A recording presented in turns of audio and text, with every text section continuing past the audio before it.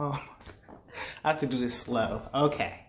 Everybody, welcome back to another video. Today's video is about COVID-19, the novel coronavirus, and its effect on your dog.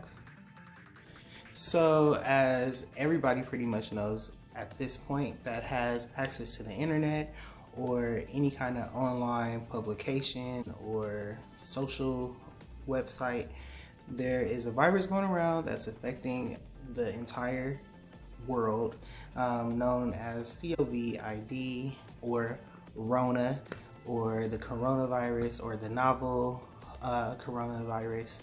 And I've also been seeing a lot of pictures of people posting their dogs on social media, wearing masks, and wondering if the coronavirus will actually affect their pets. So I'm gonna try my best to break down what information I've been able to gather down to help you guys the best that I can. Can dogs contract or spread coronavirus COVID-19? Dogs can contract certain types of coronaviruses, such as the canine respiratory coronavirus, but this specific novel coronavirus, aka COVID-19, is believed to not be a threat to dogs. Canine coronavirus, CCOV, is not the same virus as SARS-CoV-2 that causes the novel coronavirus, COVID-19. CCOV does not affect people. CCOV causes gastrointestinal problems in dogs as opposed to a respiratory disease. Canine corona vaccines are available.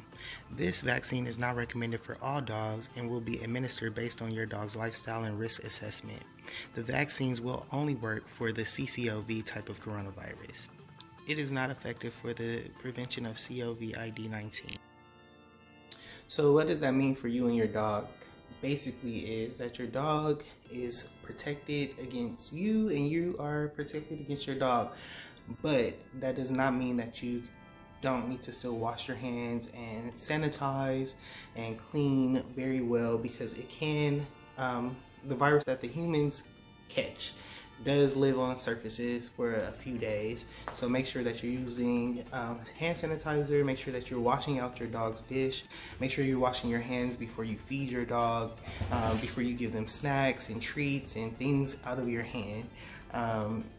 It's just very important because, you know, other people touch your dog and you've been touching your dog, and we just don't really know too much about the virus and how exactly bad it's going to get. So we want to protect ourselves and protect the people that we care about the best that we can, and the way that we do that is by sanitizing and washing.